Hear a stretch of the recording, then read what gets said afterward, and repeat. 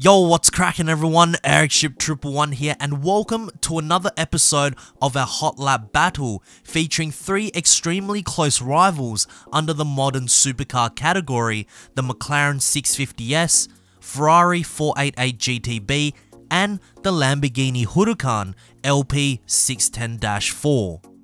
Now, looking at the stats given by Forza Horizon 3, all cars are classed at S1, with the 488 GTB having the highest performance index of 900, then followed very closely by the Huracan and the 650S respectively.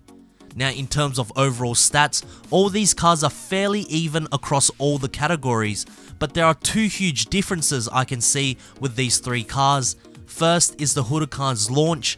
Being all-wheel drive, it scored a perfect rating out of 10, and the McLaren speed is the lowest, scoring a 7.7, which is quite a big gap in comparison to the 488 GTB. And looking at the real performance figures, the Huracan is the weakest, putting out the least torque and horsepower out of the trio. However, it does possess an all-wheel drive layout, and in terms of weight, all cars jump on the scales roughly quite similar to one another, with the 488 GTB just slightly being the heaviest.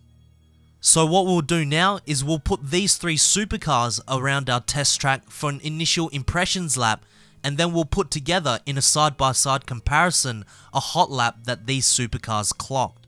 First up, the Lamborghini Huracan. Okay, so I'm in the Lamborghini Huracan right now, and right off the line, 0 to 60 absolutely quick thanks to the all-wheel drive drivetrain that this Huracan possesses. And I have to say, driving this Huracan around this track feels very similar to the Lamborghini Aventador that I took out in the previous episode, and that is because most Lamborghinis, or at least recent ones that have the all-wheel drive drivetrain, all handle roughly quite similar to one another, and that's also including the Centenario and the Veneno.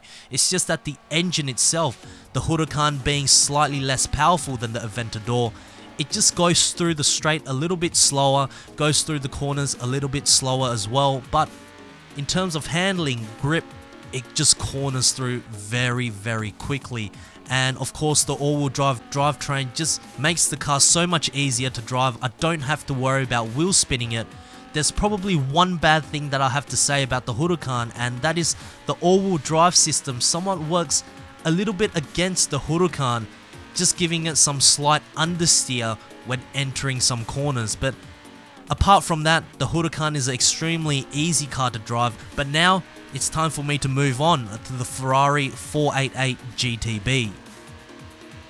Okay, so now I'm in the Ferrari 488 GTB, and right off the line, there's actually not as much wheel spin as I thought it would have, given that it's rear wheel drive. But of course, this is also mid-engine as well, so a lot of weight has been put onto the rear wheels. And coming through the second corner, you saw a little bit of wheel spin right there, and that is because you have to somewhat be careful exiting corners while you're going through corners with the GTB, simply because there's just so much power that wheel spinning is quite prevalent to this vehicle. And the funny thing is that with the 488 GTB, the gear ratios feel quite short, so I'm chewing through the gears quite often, and every time I'm upshifting, I feel like I have to concentrate on which gear I'm at. And because this car also doesn't rev as hard as the 458 Speciale, it just doesn't feel like there's much speed going through this track. But when I'm looking at the speedo, every corner I'm going through is faster than the Huracan that I was going through, which is very, very interesting. I think the sound plays a very big factor when it comes to the experience of driving fast. But with that being said, it's now time for me to move on to the McLaren 650S. Okay, so finally, I'm in the McLaren 650S, and right off the line, obviously there's going to be a bit of wheel spin because it has the same layout as the 488 GTB, and immediately when it comes to the launch and speed, I can feel that the McLaren is the slowest out of the bunch. But when it comes to handling, coming out from the second corner, I just feel like this car handles very similar to the Ferrari.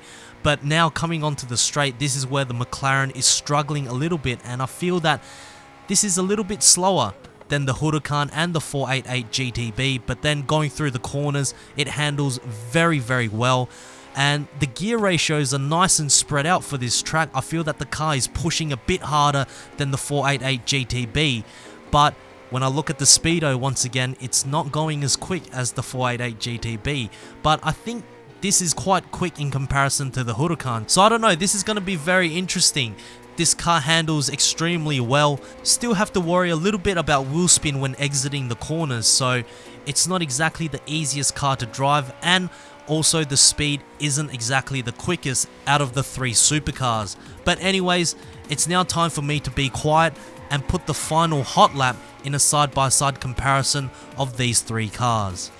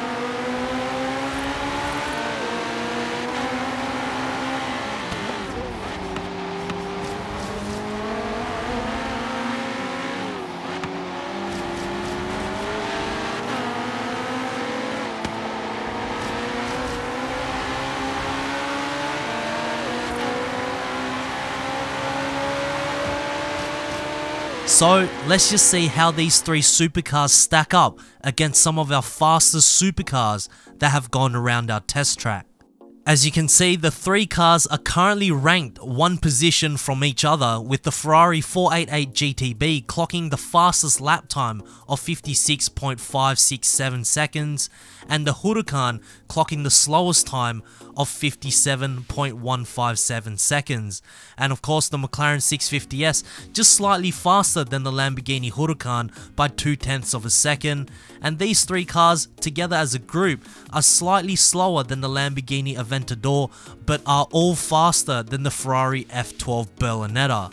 Anyways, this wraps up yet another epic episode of our hot lap battle. If you guys did enjoy this, please give this video a thumbs up, and if you would like to see different comparisons for this hot lap battle, put your suggestions in the comment section down below. All suggestions will be put into consideration for the following episode, and if you would like to see more Forza Horizon 3 content done by me, make sure to subscribe to my channel as well, and I hope to see you guys in the next video. Peace.